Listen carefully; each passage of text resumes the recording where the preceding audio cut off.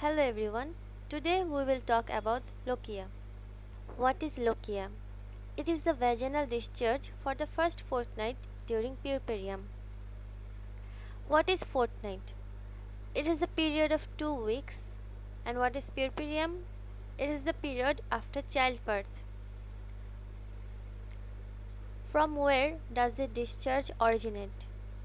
The discharge originates from the uterine body, cervix, and vagina. Characteristics of Lochia. There are 3 points. Number 1, odor. Number 2, reaction. Number 3, amount. Odor. It has got a peculiar, offensive, fishy smell, and reaction is alkaline, but tending to become acid toward the end. The amount is 250 ml, the average amount of discharge for the first 5 to 6 days. Depending upon the variation of the color of the discharge, it is named differently. Lochia rubra is red in color. Why is it red in color? Because of the large amount of blood it contains. Lochia types. There are 3 types of Lochia. Lochia rubra, Lochia serosa, Lochia alba. How can you remember these 3 names? There is a mnemonic, LORSA. Lo means Lochia, R means red, S means serosa, A means alba. So LORSA. First we will talk about Lochia rubra. It is red in color. The duration is 1 to 4 days and the composition is blood, shreds of fetal membranes and decidua, Vernix caseosa, lanugo and meconium. So what is Vernix caseosa?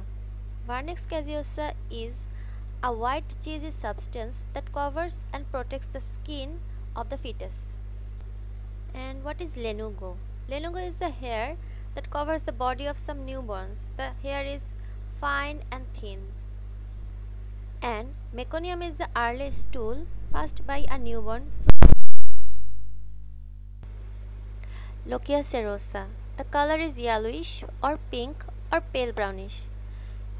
The duration is 5 to 9 days and the composition is less RBC but more leukocytes. Remember, in Lochia rubra there are more blood and in Lochia serosa more leukocytes. Wound exudate mucus from the cervix and microorganism. The common microorganisms are anaerobic streptococci and staphylococci.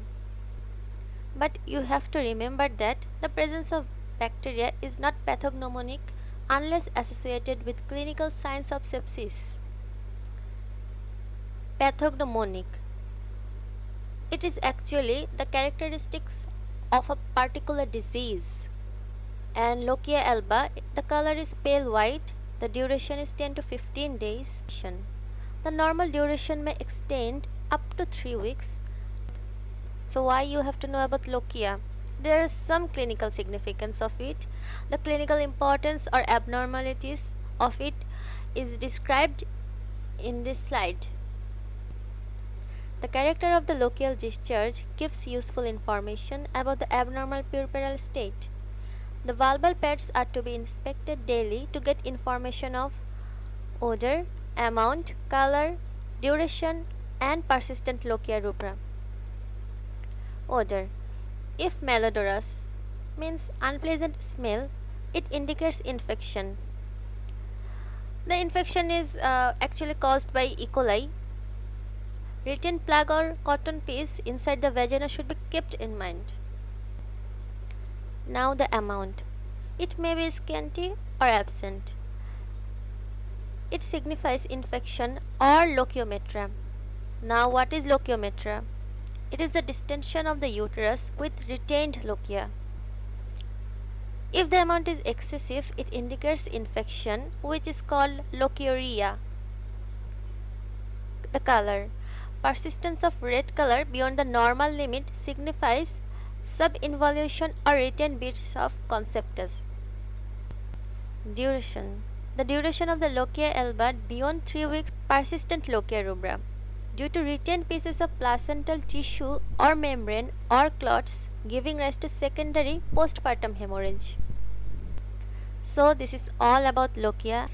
Now I think you can easily understand what is Lochia. It is very important topic.